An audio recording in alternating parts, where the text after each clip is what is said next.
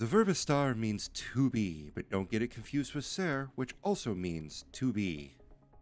The present progressive tense indicates a state of ongoing action. It teams up with the verb estar in order to express that action. Yo estoy, tú estás. Él, ella, usted está. Nosotros estamos. Vosotros estáis. Ellos, ellas, ustedes están.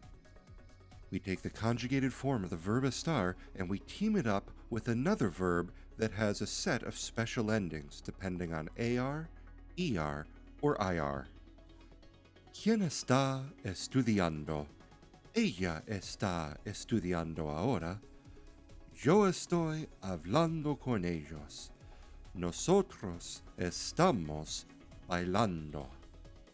Don't forget that conjugations of estar utilize accent marks. The present progressive indicates a state of ongoing action, and the verb estar is not the verb ser. Don't get them confused.